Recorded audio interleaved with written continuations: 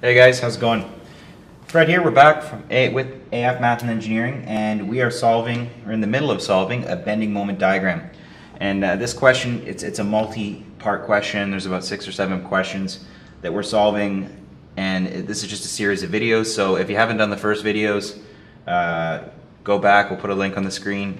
Just make sure that you're really confident with solving bending moment diagrams before we get to this point, okay? I keep stressing the fact that if you make a small mistake somewhere along the line in your bending moment diagram, everything you do up to this point and past this point will be incorrect. So really go back, make sure that you can do every single bending moment diagram in your book that's given. You don't make any mistakes at all, because guys, when I did this class in university, and there were a lot of people who had nightmares and failed the midterm just because they made a reaction mistake or something like that. So don't let that be you. With that being said, let's continue. We're going to solve the flexural stresses in the beam. Okay, so the flexural stresses in the beam, or frequently also called the bending stress, it's the stress in material just before it yields in a flexural stress. And what that means, or how we're going to calculate that, is if you remember in the last video, we solved this cross section here. Okay, the flexural stresses are going to occur at the longest distance from the neutral axis, okay? And that's obviously going to be to the edges of the beam, whichever beam that whether it be an I-beam or a channel or whatever.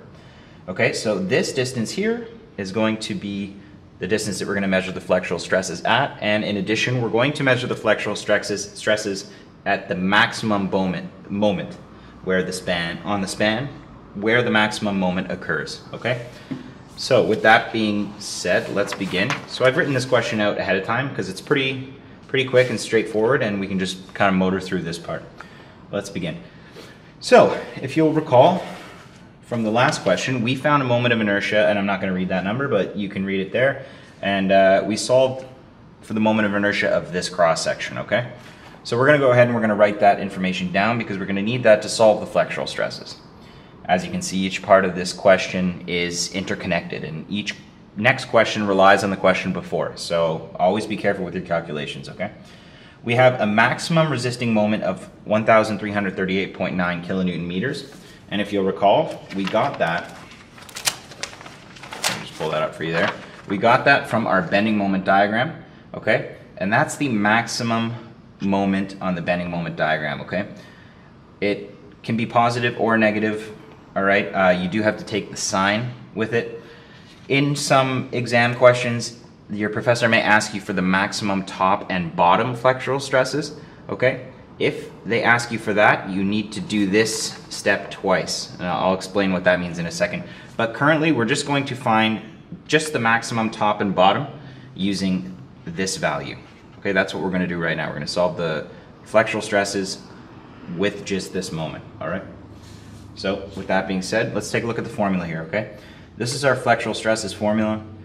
Sigma equals negative mr y bar over I, okay? Watch out for this negative, okay? Leave the negative in there and plug in everything with its signs. And if you get a negative value, that's going to be compression, and if you get a positive value at the end, that's going to be tension. Just standard sign convention, but leave that negative in there, okay? Otherwise, it gets quite confusing. Oh, let's begin.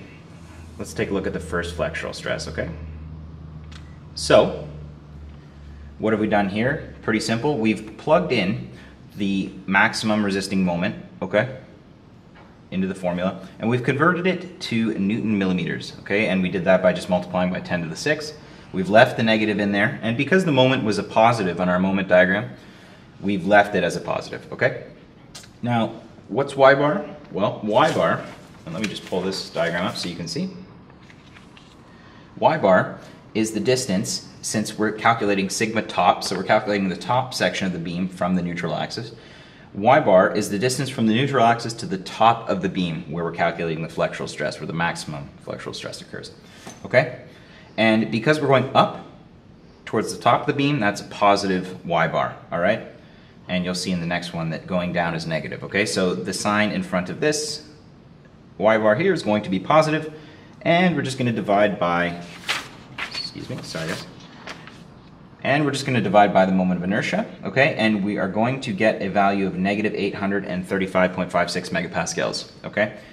Which implies that the top portion of the beam is in compression, okay?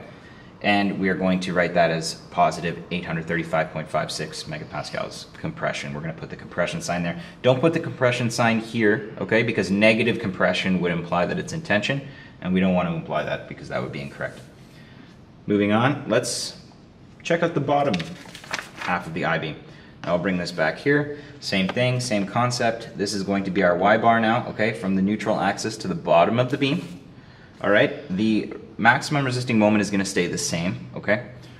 And same thing, we're going to multiply it by 10 to the 6. We're going to leave that negative in there, but now we have another negative sign, okay? And don't forget that. That's an easy little mistake, and just like that, you can get a 0 on this question, which is not what we want.